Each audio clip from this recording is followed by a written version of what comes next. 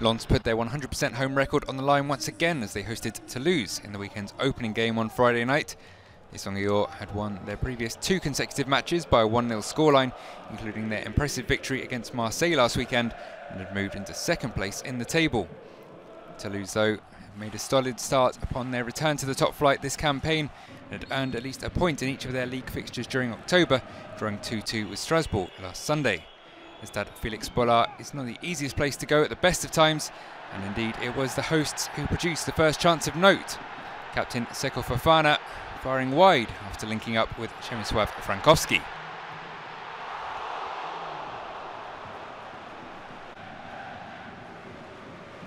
Warning signs for the visitors though.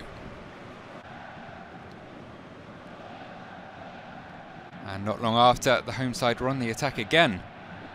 The ball worked right to Wesley, but his shot comfortable enough for Maxime DUPE.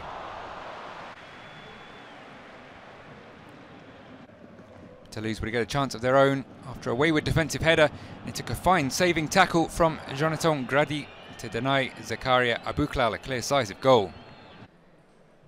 It was a fairly quiet opening half overall though, and goalless at the break. Two sides perhaps cautiously figuring each other out as they met for the first time since March 2015.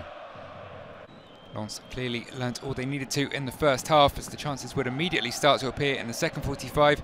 First FOFANA putting a good chance over the bar, and then David Pereira da Costa brought down in the penalty area by Stein Sperrings, with the referee pointing to the spot.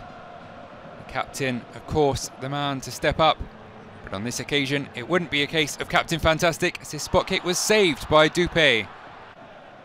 He's now saved 3 of the 4 penalties Toulouse have conceded this season.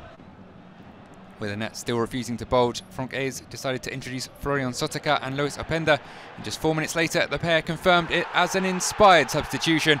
Sotoka, the provider, sending across to the back post, where OPENDA had enough space to squeeze in and head home his 5th goal of the campaign. Took a while for Lens to find their second. DUPE keeping his side in with a shout on a few occasions, but he could do little, as OPENDA was on hand again to make the point safe in the 86th minute.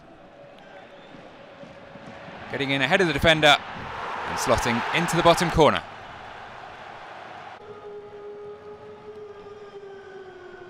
Something of a defensive mix-up. OPENDA there to capitalise.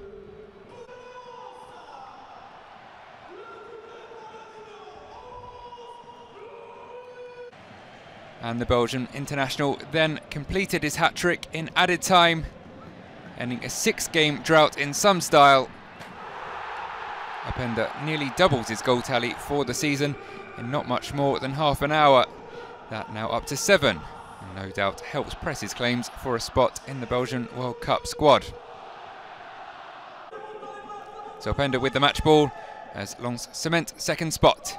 Les Violettes, meanwhile, slip to 11th.